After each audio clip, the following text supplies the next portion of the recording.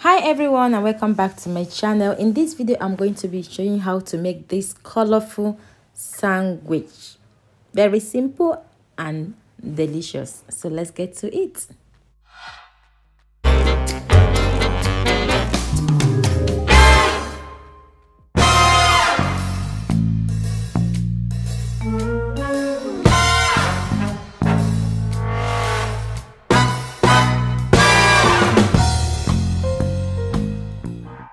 So guys, these are the ingredients I'm using. I'm using these two types of cabbage. You can use any one you want. You can even use single cabbage.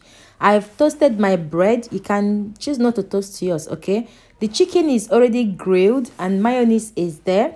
Carrot is clean as well. So all I'm going to do now is to mix the ingredients up, like mixing the two cabbage and carrots and chicken.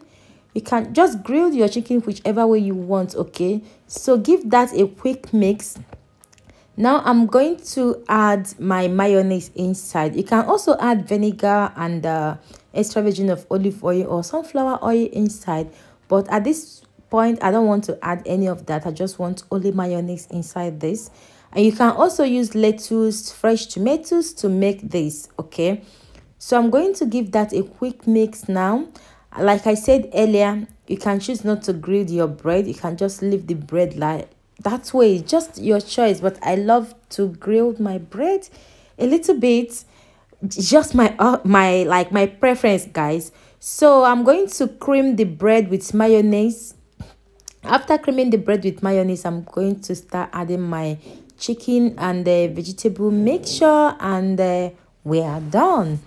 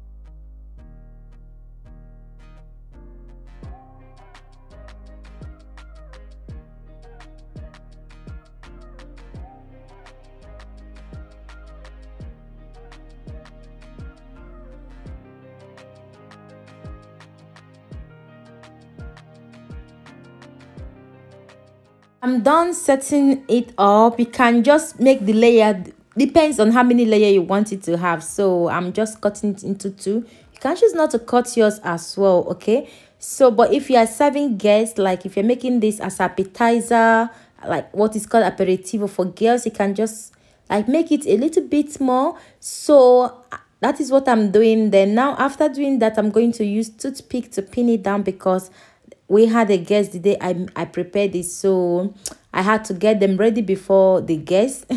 As you can see, if you don't pin them down, they are going to fall just like that. So toothpick helps a lot to keep them together, okay? So guys, that is all for this video. Give it a try and let me know what you think about it, and I hope you enjoy watching. Thank you for watching, guys, and I will see you in my next one. God bless you all. Bye.